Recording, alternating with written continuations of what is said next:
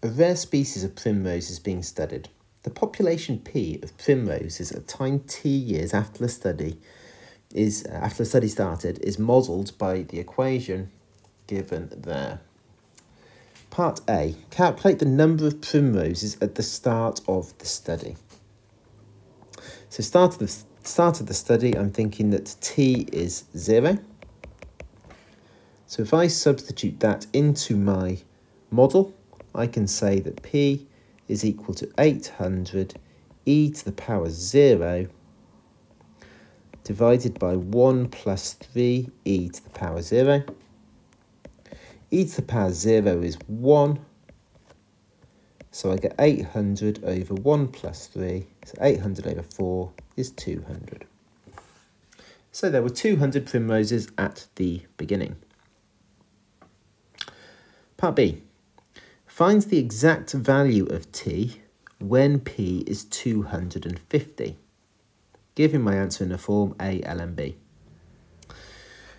So, when was p 250? So let's put 250 into the model instead of p. And we're going to rearrange this equation and solve it to find out what t is. So first thing I'm going to do, I'm going to multiply both sides of this by the 1 plus 3e to the 0.1t. Just to get rid of the fraction.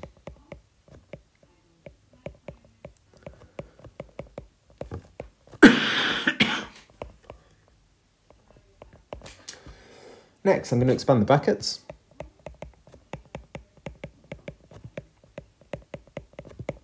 And then I'm going to group up the exponential terms. Excuse me. So I'm going to take away the 750e to the 0.1t off both sides. So 800 times 800 take away the 750 is 50. I am now going to divide both sides by 50. So 250 divided by 50 is 5. Now I've finally got the exponential term to be all by itself. Now I can take logarithms of both sides. So ln 5 equals 0.1t, which is the same as 1/10 t, times both sides by 10. So 10 ln 5 is t. So that is my answer for part B. Part C. I need to show that P can be written in this form here. So let's just compare that to what I started with. So I started with 800 e to the 0.1t on the numerator, and I have ended up with just 800. So what's happened here is I have divided the numerator by e to the 0.1t. Now obviously you can't just divide the numerator unless you also divide the denominator at the same time.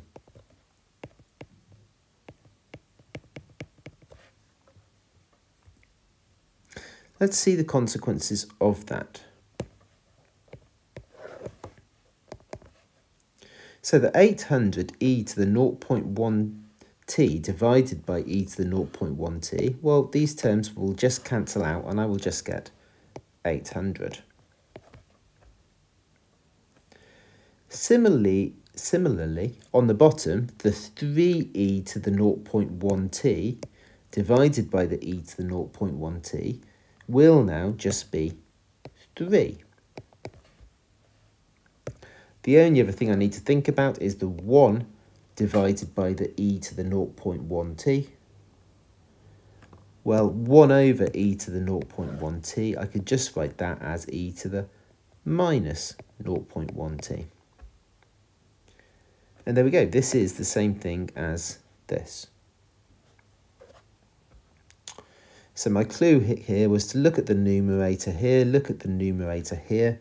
Notice that we have divided by e to the 0.1t, and then do the same with the rest of the fraction. Finally, part D of the question. Hence, why can the population not exceed 267? Well, what's going to happen after a long period of time? We can see that the primroses are being studied, and we can see that they are increasing in number. They're growing. We can see there's 200 at the beginning. There were 250 after 10 ln 5 years. So we can see they're growing. So what is going to happen to them after a long period of time as t tends towards infinity, as it becomes a really big number? It says hence, so we are looking at what we've just written down here. We're looking at this. The t only appears once there in this term here. So what happens to that as t tends towards infinity? Try and remember the exponential graph of e to the minus x, or minus t, if you like. It looks like that. So as t becomes a large number, we can see that the exponential tends towards 0. It gets smaller and smaller and smaller. So this term here will tend towards 0. Therefore, the population will tend towards 800 over 3, which is 266.6. So the population will get towards 266.6.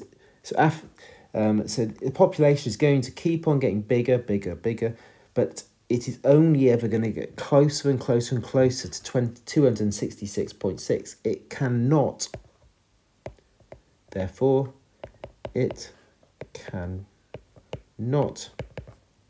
exceed 267.